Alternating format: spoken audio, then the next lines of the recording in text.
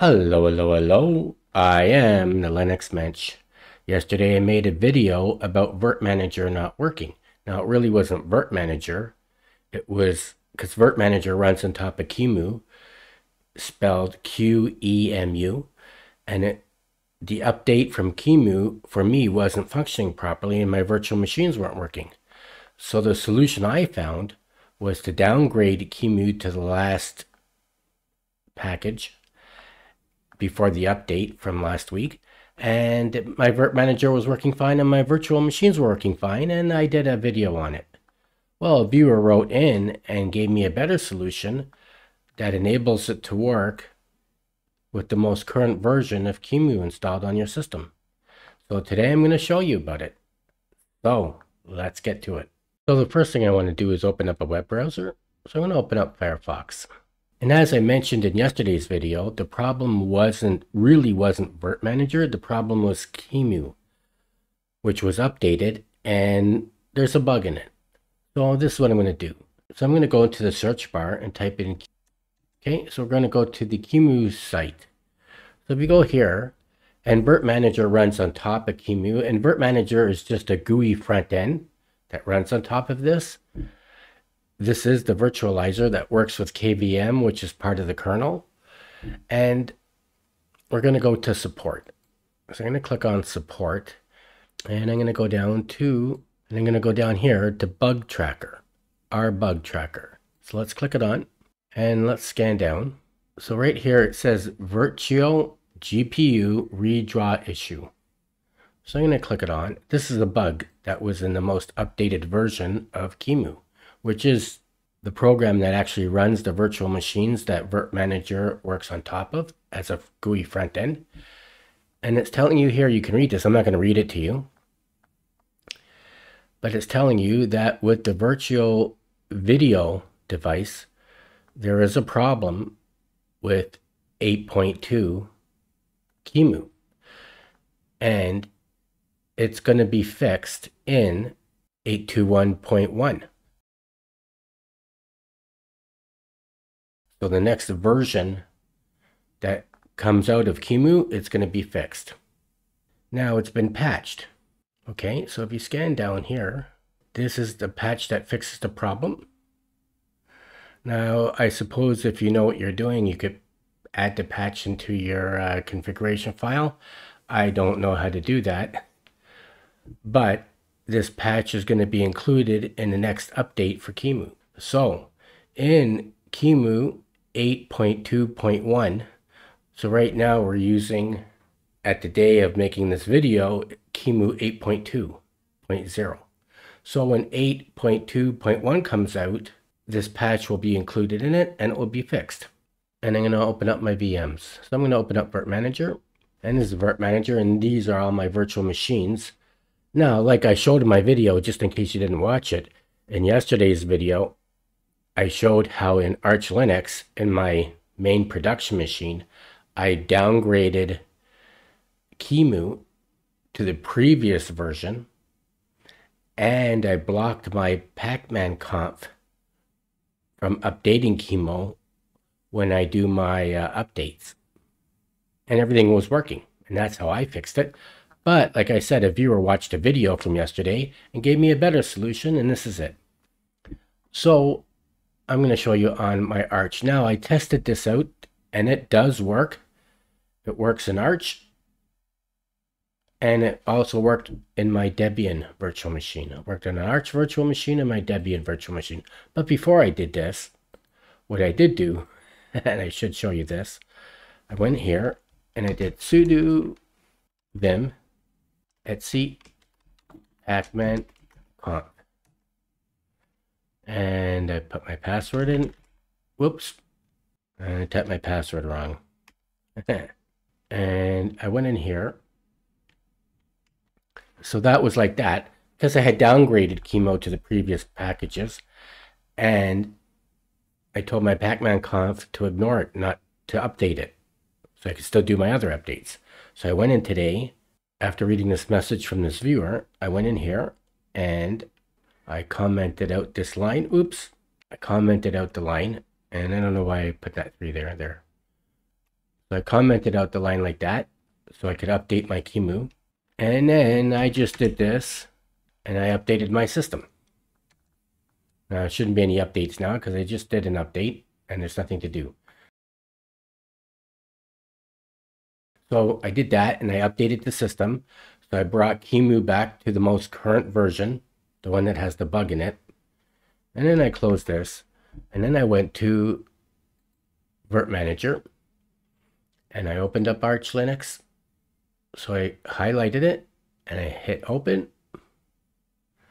And let's just make this full screen. Whoops.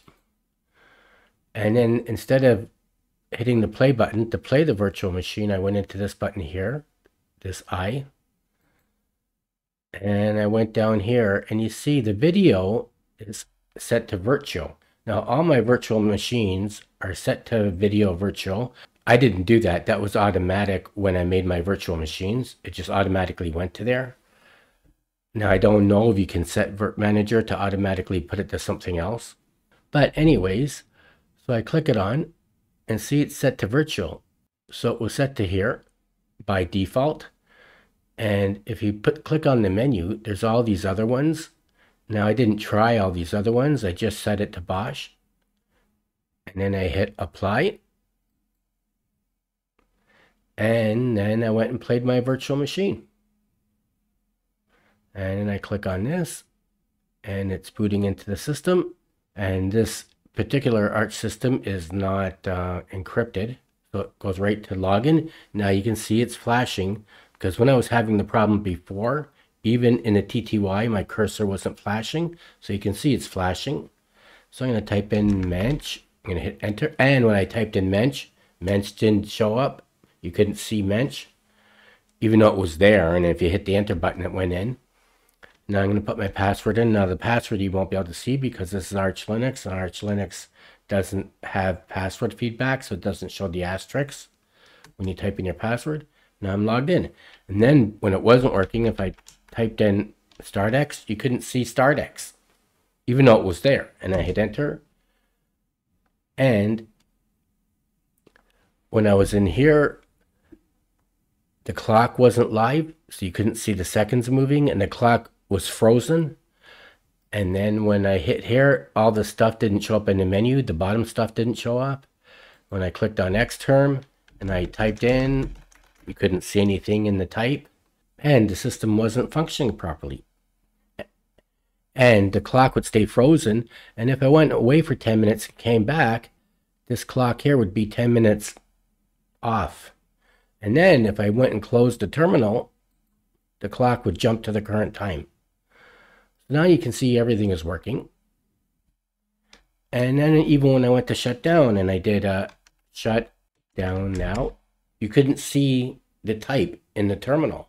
It looked like I hadn't typed anything, but it was there. And if I hit enter, it worked. So now it's closed. And I also tried out Debian, and it works in Debian too. So I've opened up Debian and make it full screen. I already changed Debian. See, so it's at video box or box. I'm not sure how to pronounce that. And you know, I wasn't going to open this one, but let's just open it.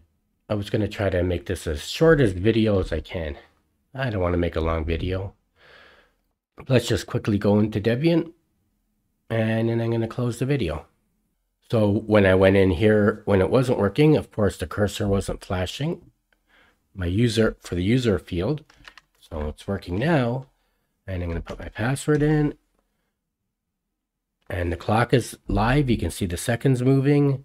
And the menu is working. Everything's showing in the menu. Let's go into Xterm. Let's type in neo fetch. And you can see the type in here. And you can see I'm in Debian. So now I'm going to shut down. And of course, in Debian, when you shut down now in the terminal, you got to do sudo. Put your password in. If you choose to go with this method, the advantage of going with this method is that Qemu will be totally up to date,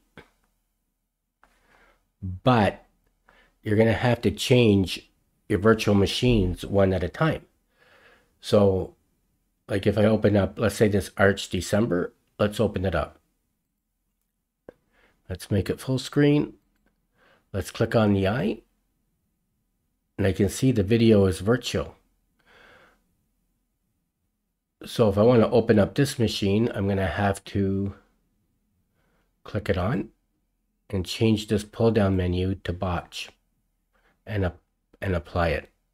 So as far as I know, there's not a global setting where you can change the video and all the virtual machines in one shot.